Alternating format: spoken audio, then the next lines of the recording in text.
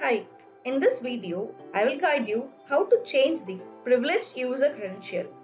The privileged user account that has unlimited permissions using which one can access sensitive and valuable company information, read or modify the business configurations, and grant or remove access to the company's assets. It is highly essential to keep the credentials of a login accounts highly secure and confidential.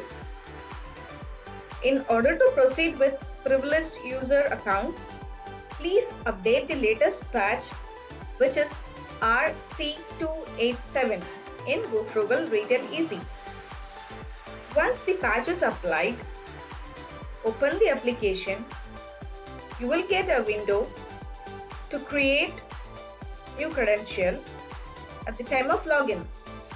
Update the new user name here that you wanted to enter, and make sure the password should contain 8 to 15 characters long and 1 digit, 1 lowercase and 1 uppercase, including 1 special character. And then click on submit.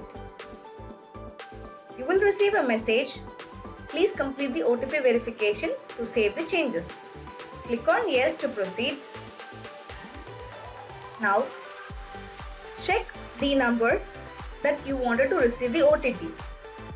If the contact detail is not valid, click on edit contact, update the contact details, click on update and select the contact number and click on generate OTP. Tap the OTP and click on verify OTP. Now the OTP has been verified successfully. And the new username and password has also been updated successfully. To verify the changes, reopen the application, log in with the new user credentials, click on Tools, click on Configuration, click on Security Manager.